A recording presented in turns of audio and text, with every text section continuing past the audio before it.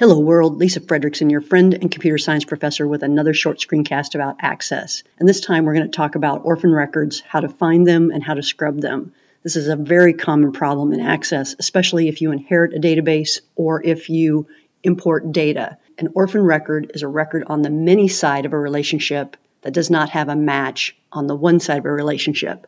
So let's try and set up a relationship between two tables where there are orphan records and see what happens in that instance and how to resolve that problem. And the example we're going to use is the example between the LU teams, the lookup teams table, and the employees table. One team can have many employees, and the common field that links those two tables is the team number field in the LU teams table because that's the primary key field. That's always the field you use in the table on the one side of the relationship, and the team field in the employees table. When I drag the team no field to the team field to create the relationship, it's a one-to-many relationship. That much is known already by the Edit Relationships dialog box because the team no field is the primary key field in the LU teams lookup teams field. But when I click the Enforce Referential Integrity checkbox and then click Create, I get this message. Microsoft Access can't create this relationship and enforce referential integrity. And it has a little bit more details, but it's basically telling you that the data in the two tables does not always match. You have orphan records in the table on the many side, which is the employees table. So let's go find these orphan records and fix them so we can enforce referential integrity. And again, that means that we have records here in the many table that do not have a match in the one table. Let's just go look at this data so we understand more about this. In the LU teams table, the table on the one side, the parent table, we have 6 records, just with 6 team numbers and then the team name. In the employees table, the table on the many side, we have a corresponding foreign key field, and here's our team field with numbers in it, and some of them are null, but notice that we have some 7s. Well, our parent table, the LU teams table, did not have team number 7. So those 2 records are our orphan records. Now this would be fairly easy to fix because it's such a small amount of data. But consider if you were looking at importing orders or products or any amount of records that are on the many side of a one-to-many relationship and you could not enforce referential integrity. How could you fix that problem? And we always want to enforce referential integrity whenever possible because it prevents us from being able to create new orphan records. So referential integrity is a great set of rules if it can be applied.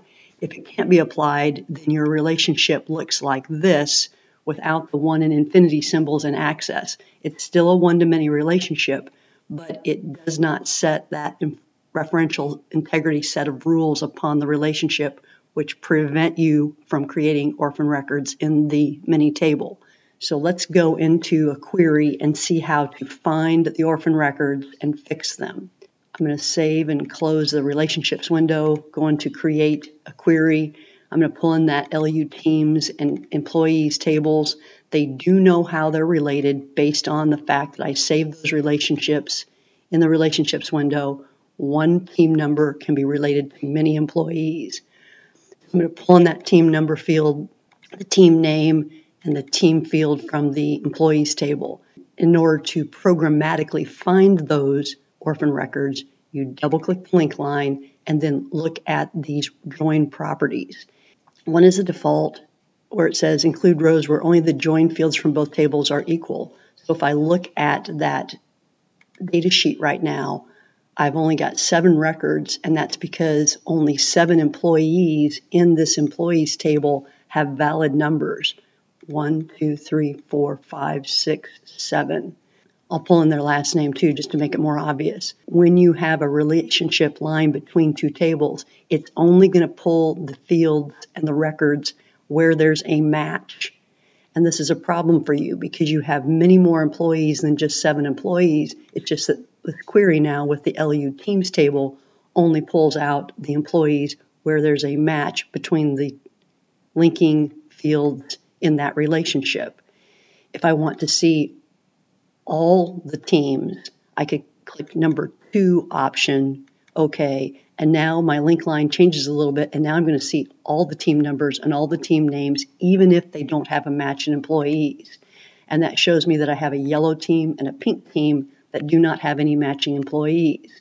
Conversely, if I go back to design view and I double click that link line and I choose option number 3, include all records from employees, and I click OK, then I'm going to see all the employees, even if they don't have a match in the LU teams table. And this is very, very powerful because now we can find our orphans. We have 2 employees with a team number of 7 and then a whole bunch of employees that have not been assigned a team number. So what we can do to just isolate those employees that do not have a correct team assignment is go back to design view and put the criteria is null in either of these fields from the LU teams table, hit my datasheet view button, and there we go. I found my orphan record.